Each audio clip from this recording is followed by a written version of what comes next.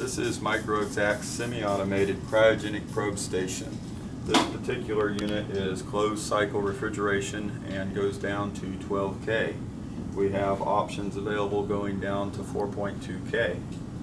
We have X, Y, Z, and theta adjust on the probes manual.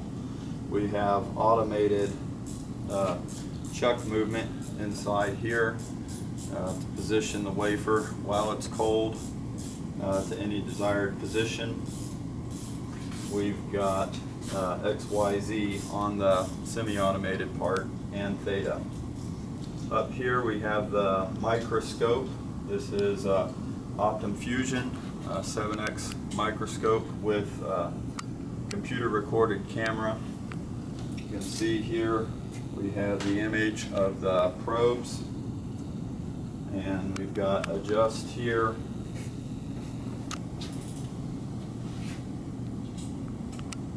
Where we can adjust the focus down to the wafer.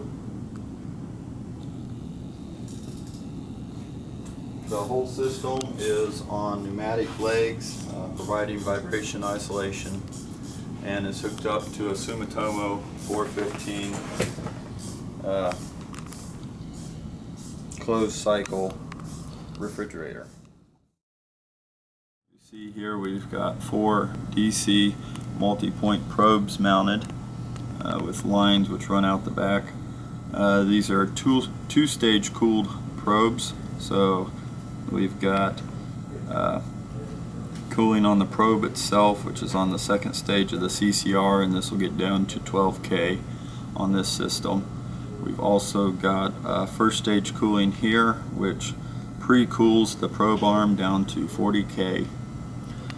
These probes are adjustable X, Y, Z, and theta, up, down, side to side, and rotation like this.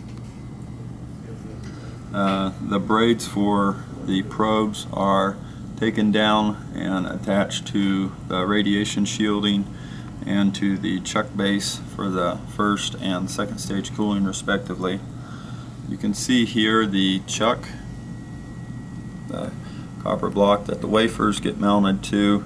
It's got a little slot here to allow the wafers to be removed easier. The probes themselves, these probes are DC and have DC coax lines running out to here, and then lines running out to a feed through. We also have RF probe options available. This right here is the radiation shielding. It's nickel plated, polished copper. We've got the lid removed, which covers the top from radiation shielding.